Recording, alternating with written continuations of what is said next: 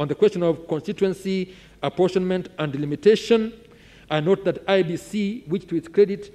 has not appealed against the findings of the learned judges on the aspect of the case, is required under the BBI bill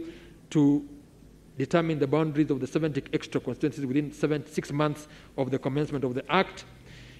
in the counties among which the new constituencies are spread in the manner specified. The learned judges undertook a detailed historical account of constituency delimitations, which goes to show how the matter is a delicate, emotive, and often highly contentious exercise undergirded by what Kriegler report termed the gross disparities in the voting populations and gross disparity in the size of Kenya's constituencies.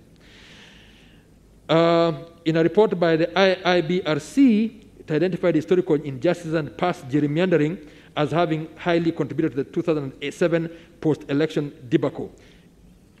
Now, I have generally agreed with the learned judges, and I hold without hesitation in rejecting the complaint that the learned judges erred in not exercising judicial restraint or constitutional avoidance, that I am in full agreement with this court reasoning and holding aforesaid, and that is in the case of Coalition for Democracy, CORD versus Republic.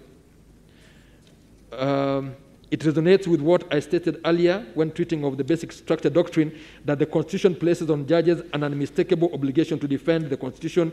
where there is real, clear, and present danger of violation or contravention of rights or an unlawful tinkering with or alteration of the Constitution's basic structure, such as portended by some of the provisions of the BBI Amendment Bill. The courts, when moved, must take defensive action in aid of the Constitution, even by making a preemptive strike that ensures the threatened unconstitutional constitutional amendments do not see the light of day.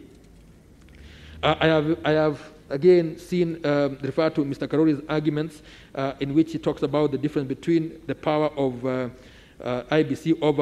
over wards and over constituencies, which I agree with, but a careful reading of the judgment does not suggest to me that the learned judges held that the number of constituencies cannot be altered. I think they stated the opposite, and quite emphatically and unambiguously so, which again I have quoted them. What the learned judges did hold was that it was impermissible for the BBI Amendment Bill to directly allocate and apportion the 70 extra constituencies it created without the delimitation exercise that is commanded and provided for in detail to be undertaken by IBC in Article 89, which lists and Article 88.4, which lists the delimitation of constituencies and wards as one of the particular, and I dare say, exclusive responsibilities of IBC. To my mind, the protective role of independence commissions over the sovereignty of the people is of critical,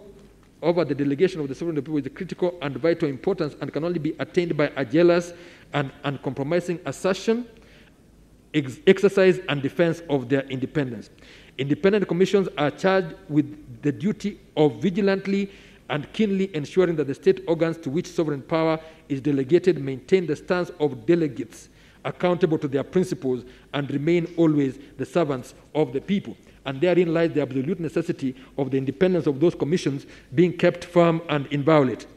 I would thus hold that seeing how critical the independence of independence commissions is to the sovereignty of the people, it has to be part of the basic structure of the Constitution, which is given express amplitude by entrenchment. Having taken this view, it should be obvious that I find the provisions of the BBI Amendment Bill to be an unconstitutional attack